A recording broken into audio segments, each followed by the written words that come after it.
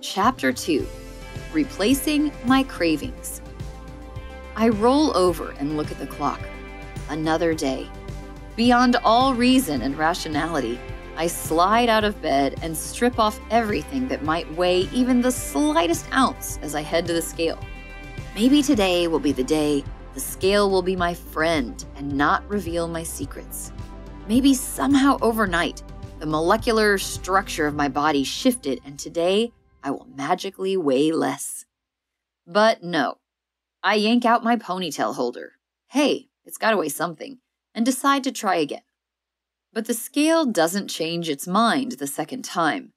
It is not my friend this day.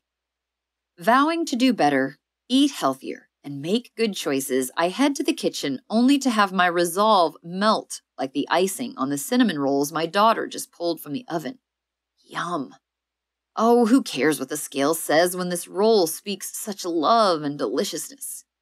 2.5 cinnamon rolls later, I decide tomorrow will be a much better day to keep my promises to eat healthier.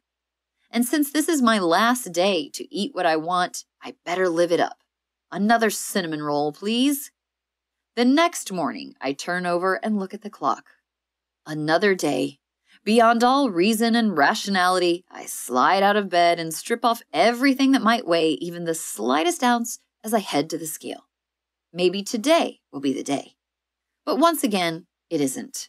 I yank out my ponytail holder and try again. But no.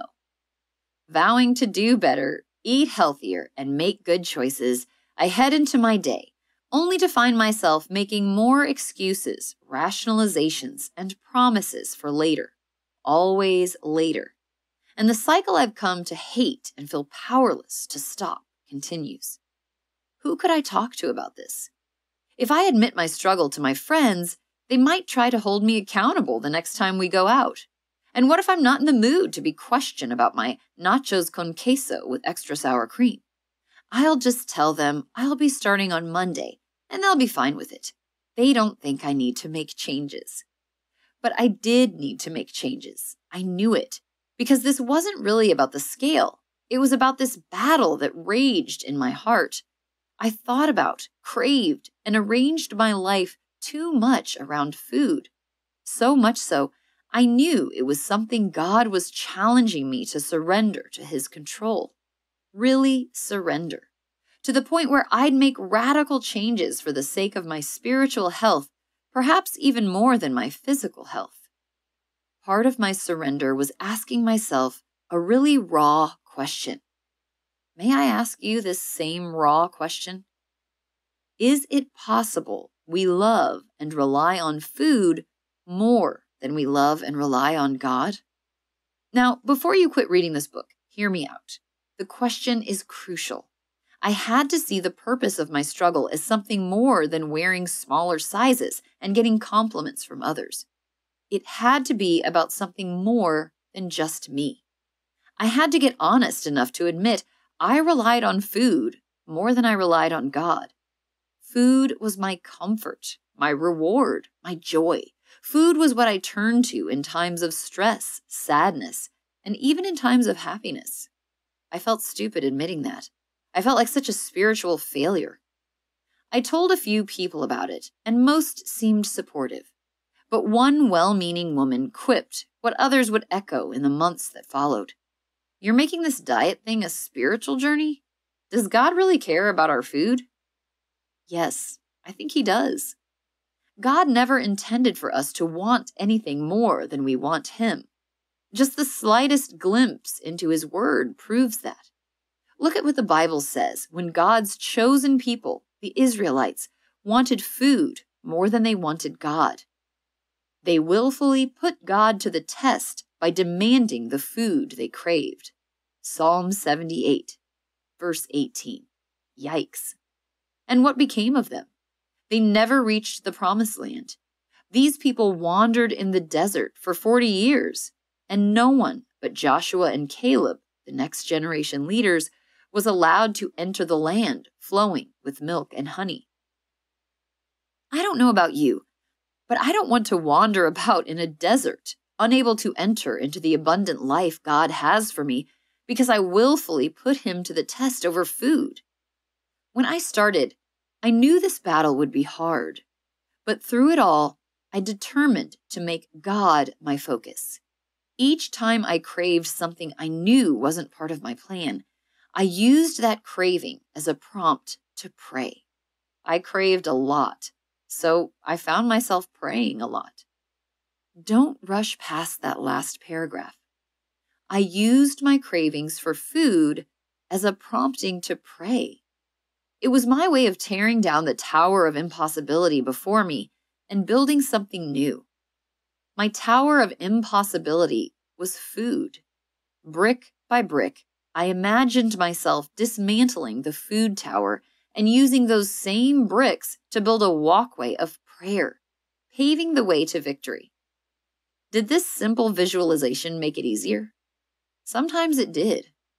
Other times my cravings for unhealthy food made me cry, seriously cry. Sometimes I wound up on the floor in my closet, praying with tears running down my face. And I gave myself permission to cry, just like the psalmist. Listen to my words, Lord.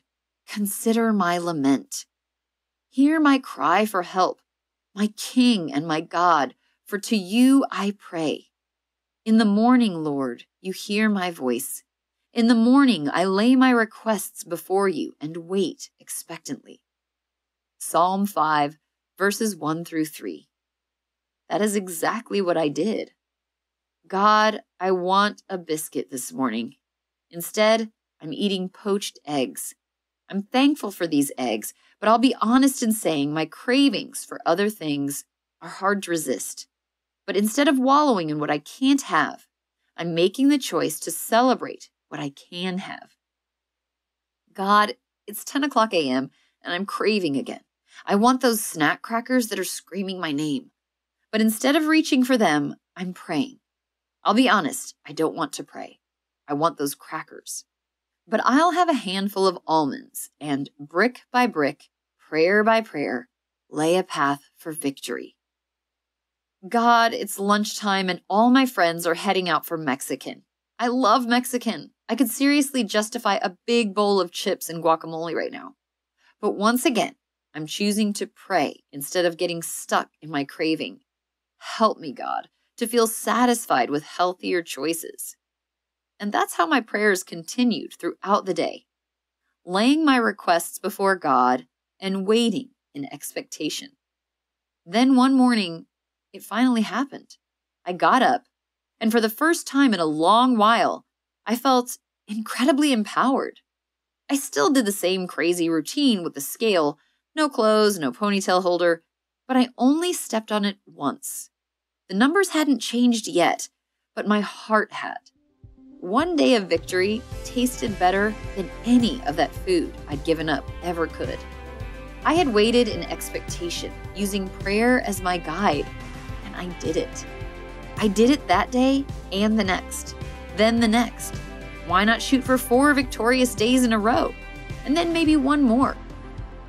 I can't promise you there won't be any more tears, and I can't promise the scale will magically drop as quickly as you wish it would, but it will be a start, a really good start.